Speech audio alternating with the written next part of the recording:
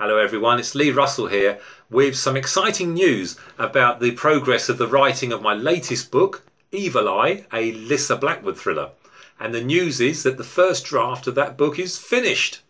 It's been an absolute pleasure to write. I have enjoyed the process from start to finish, and I have been really excited to follow the adventures of my new character Lissa Blackwood from the start of the book in France through to some things happening internationally, bad things in Madrid and in Athens, towards quite a dark and quite a noir ending for the story in an old nuclear bunker off the North Russian coast in an area called Severnaya Zemlya.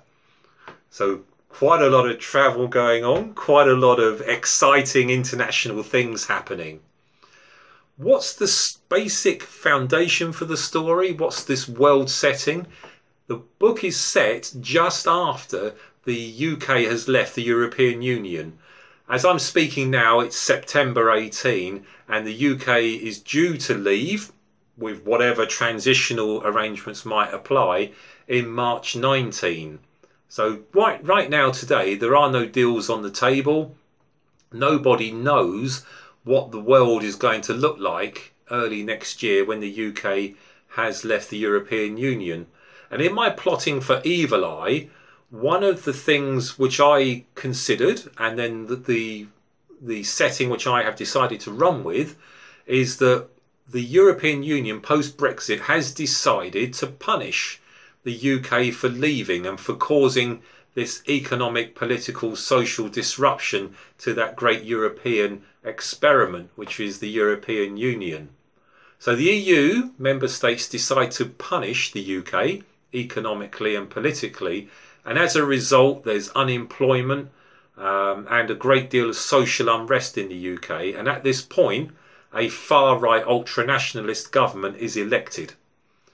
One of the things that the far-right government in the UK then decides to do is to push away some of the physical barriers that France has put in place to enabling the UK to export goods onto continental Europe, and the far-right UK government decides to do that by occupying actually part of the Pas-de-Calais area.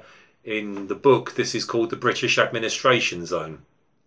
This is not intended to be about territory conquering, it's not about war, although this action could actually take Europe back into a hot war if it continues, but the action was not intended to be that. It was about that UK stock could not flow exports out of the UK through these parts of France onto the rest of continental Europe, because France was getting in the way and preventing those things from happening. So the UK's forced it.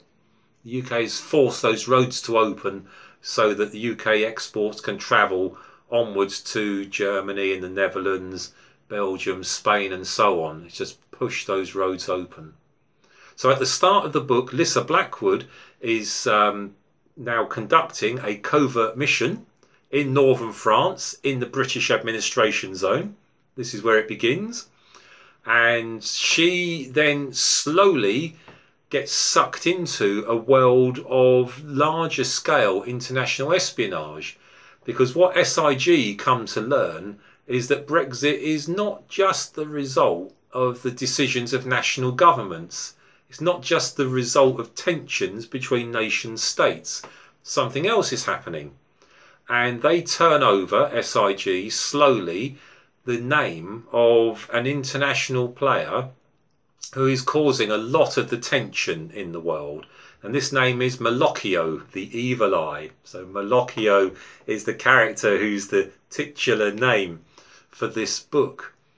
And slowly, Lissa Blackwood and SIG start to unravel some of the things that Malocchio and his team, which he's calling the players, some of the things that they're up to.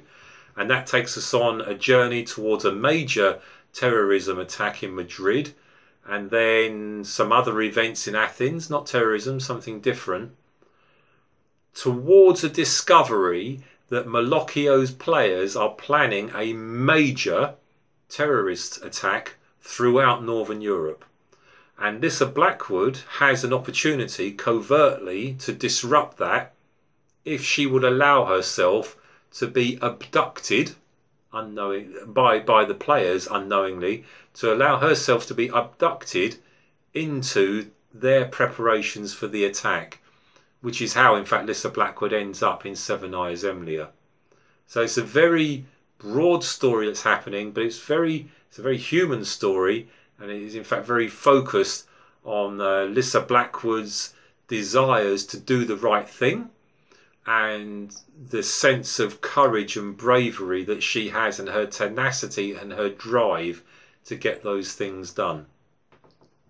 I never thought, in fact, that I was going to be a conspiracy thriller writer, and it's been very interesting to learn how to write in that genre, because every literary genre has its own expectations, has its own rules.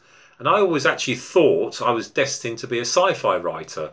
Sci-fi is my first love. I've been reading it since I was a teenager, and I've enjoyed all aspects of that very broad world of writing, be it from early writing in the 30s and the 40s, or if it's pulp, golden age 50s, 60s, all the way through to modern writings, cyberpunk dystopias. And many of the names, of course, in this world of sci-fi today, if you read science fiction, they're household names. And I've loved them all. Arthur C. Clarke, Robert Heinlein, Robert Silverberg, who I have a great love and respect for, actually. Kim Stanley Robinson, properly respected and recognised for his skill at world building and creating very realistic, very detailed future tellings. There's other names out there who tell fantastic stories but never quite got that same public prominence like the people I was just suggesting. So other great writers like A. Van Vogt, great writer, for example, but perhaps under-recognised. Piers Anthony perhaps would be another. So I always thought I was going to be a sci-fi writer, but it's such a busy space that I don't think it's possible for many new authors to make any inroads now into the world of sci-fi, and I want my stories to be enjoyed. So I made the decision to stop writing sci-fi, to go somewhere else. And in my researching, what I discovered was actually I also really love the thriller world. I love conspiracy thrillers, and as much as I've been reading and watching sci-fi since I was a teenager, I've been doing the same actually for thrillers. Now, as a Brit, the classic cliched Brit sense of espionage is Ian Fleming. It's James Bond. It's the super survivable, super sexy Brit spy getting out there and doing things. Absolute classic stories, which are only one way of telling thrillers, because the counterbalance to Fleming's tales, of course, is John le Carré. And my great love from le Carré is his Cold War story, The Spy Who Came In From the Cold, and his character Lemus. So real, so human, so suffering, and yet still striving. There's elements of Lemus in Lissa Blackwood, I think. Probably. Other great writers that I enjoyed as part of my preparation for writing a conspiracy thriller would include names like Clive Cussler, David Young. His story Stasi Child, absolutely brilliant, a brilliant telling of East Germany. L.A. Larkin wrote a couple of great books, Devour and Thirst, set in very cold places, and I've an affinity, I think, emotionally and physically with cold places, and those stories really resonated with me. Now, whether you want to call them action stories or thrillers, put them in whatever bucket you like, but for me they're great stories, and for me they were thrillers. Other names, J.B. Turner, his story Gone Bad, great story. Also David Baldacci, I love reading Baldacci. The Innocent, that was a great story. And all of these things went into the blender to help me understand and help me shape how I was going to share this great post-Brexit story about Lissa Blackwood in the world of conspiracy thriller. I've loved it. I've loved the writing. So what I'm hoping with EvilEye, a Lissa Blackwood thriller, is that I can now find an agent to help me sell this book to a traditional publisher. Up until now, I've been selling my own books through self-publishing, but I don't want to do that with this book if I can avoid it, because I think there's a lot of value in the story. I think there's a lot of potential through the 3 books, and I'm hoping that an agent and a traditional publisher can help unlock that value, which I would probably struggle to do myself if I have to self-publish it. So that's the short-term goals laid out. Polish EvilEye, finish book 2, find an agent, hopefully sell the series. That's no small challenge, but I'm up for it. So we'll see what happens. Thanks. Bye-bye.